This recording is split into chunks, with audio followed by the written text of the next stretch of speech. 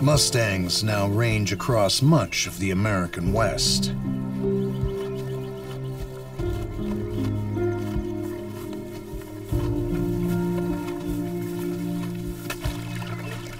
They each need around 10 gallons of water a day. They'll find it everywhere this spring, in pop-up marshes and in the fresh grass itself, which helps nursing mares produce plenty of milk.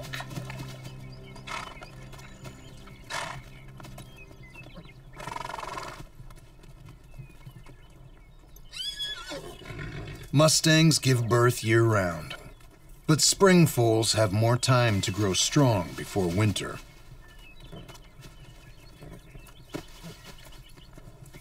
This young colt is safe under his mother's watchful eye.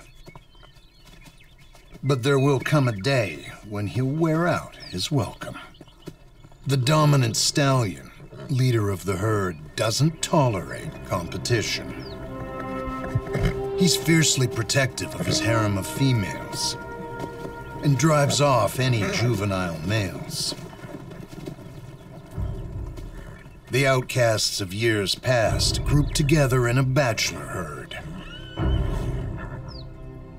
But this roving band of males isn't happy to sit on the sidelines.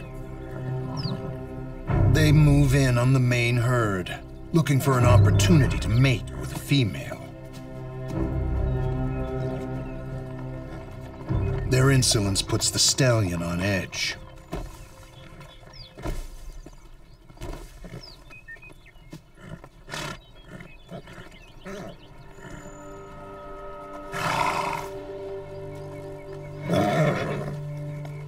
The bachelors detect the enticing chemicals released by a dappled mare in heat.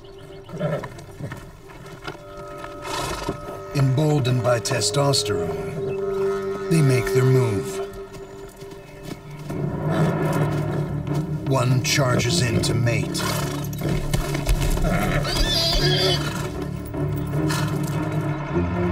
The stallion won't stand for the bachelor uprising.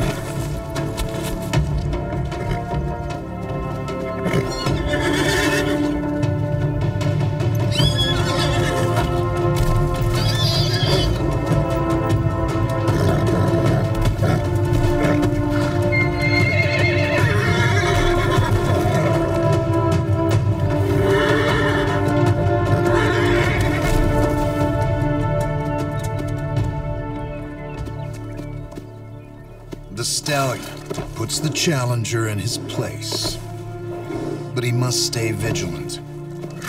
As long as he controls all of the females, there'll be a target on his back.